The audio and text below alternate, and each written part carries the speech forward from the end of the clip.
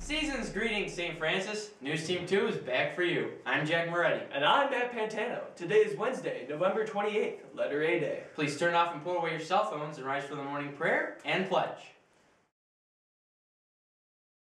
In the name of the Father, and of the Son, and of the Holy Spirit, amen. Lord, make me an instrument of your peace. Where there is hatred, let me sow love. Where there is injury, pardon. Where there is doubt, faith. Where there is despair, hope. Where there is darkness, light. Where there is sadness, joy. O divine Master, grant that I may not so much seek to be consoled as to console, to be understood as to understand, to be loved as to love. For it is in giving that we receive, it is in pardoning that we are pardoned, and it is in dying that we are born to eternal life. Amen. St. Francis, pray for us. In the name of the Father, and of the Son, and of the Holy Spirit. Amen. The Pledge. I pledge allegiance to the flag of the United States of America and to the republic for which it stands, one nation, under God, indivisible, with liberty and justice for all. Well, Jack, when I went Black Friday shopping, I just couldn't find the right thing to buy. Well, Matthew, you're in luck. You know why? Why? Because the 2013 Crusader Yearbook is still on sale. But you better hurry, because it's only on sale for 13 more days. And where can I find this spectacular gift? Why, in the campus store, of course, with a price of $85, cash or check. It makes the perfect gift. Well, it's that time of year again, where we all get caught up in the busy holiday season, but we somehow forget about what really matters. That's right. We forget about those who are less fortunate than us. Campus Ministry is hosting its annual Christmas clothing drive from December 10th to the 14th. Bring in anything that might put a smile on someone's face. Please donate.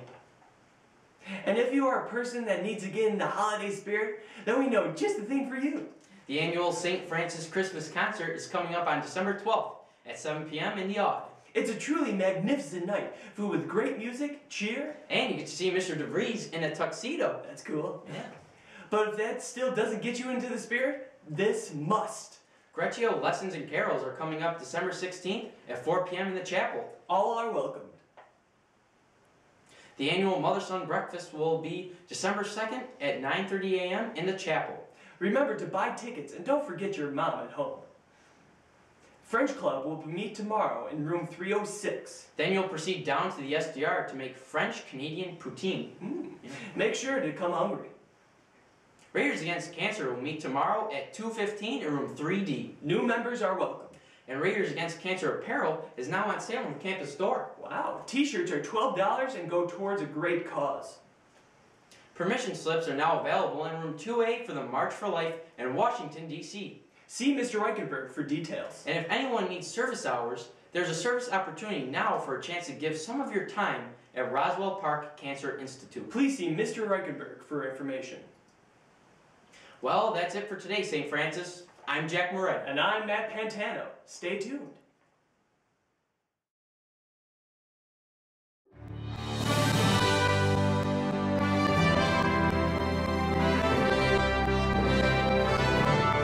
Good morning, St. Francis. I'm John Osborne. And I'm Xavier Stripmatter. This is Athol Springs News Network. Today's headlines come to us from the windy city of Chicago, where a woman has just broken the record for the most parking tickets ever. The woman racked up 678 parking tickets and over $105,000 in fines. That's quite a lot of money, but there's more to the story. The car was purchased by her ex-boyfriend, who deeded the vehicle in her name. He then abandoned the car in a high-security lot at the airport. The woman did not have the keys to the car and couldn't even get into the lot to move it. She asked the police for help, but they legally couldn't move the car because of regulations in place. She finally managed to get the deed transferred to her ex, but the city is still charging her the large sum. That's why this is an all-guys school. In other news, customers of the Long Island Power Authority in New York and on the Jersey Shore are outraged. And the power company is charging customers for a full month of power, even though most of them were without power for days or weeks due to the destruction caused by Hurricane Sandy. The company used the power readings from the same month last year to bill customers, ignoring actual figures from the month of the storm. Complaints are flying in from all corners because of the bills that do not account for the days without power. It's really quite ridiculous. That's all we have for today, folks. I'm John Osborne, And I'm Xavier Stripmatter. and this is the Athol Springs News Network.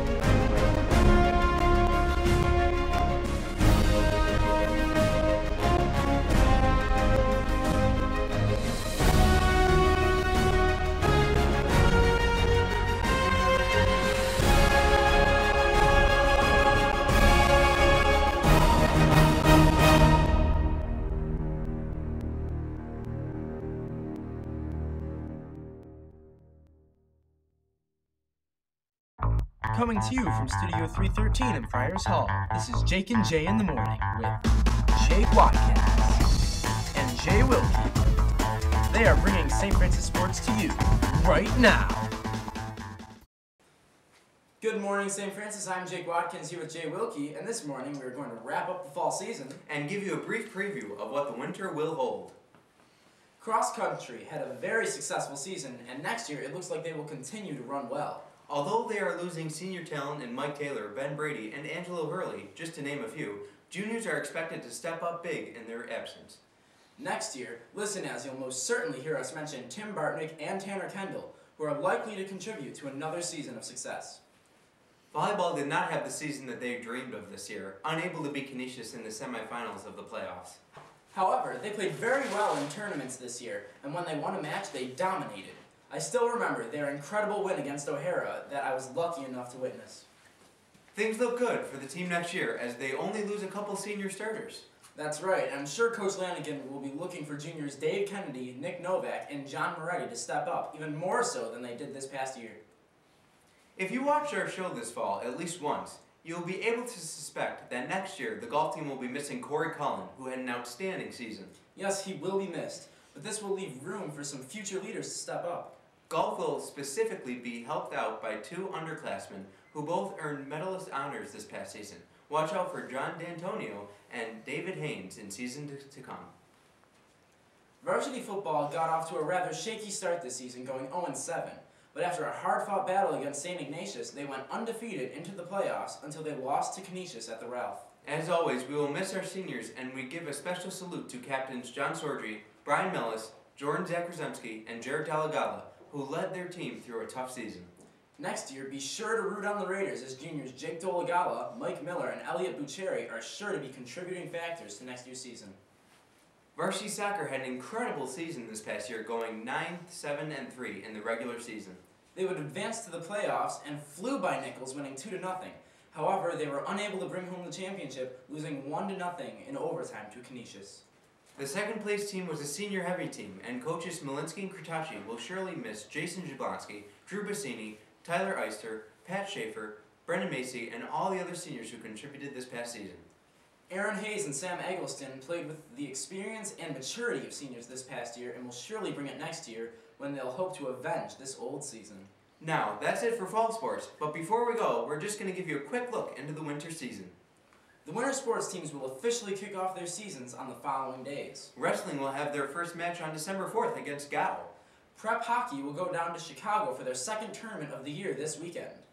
Fed will play Sweet Home out at the Northtown Center on Friday. Bowling will continue their season next Tuesday when they take on Park at Thruway Lanes. Varsity basketball will take on West Seneca East in West Seneca on Friday. Swimming will have their first meet this Friday out in Springville. And lastly, indoor track will have their first meet on December 8th.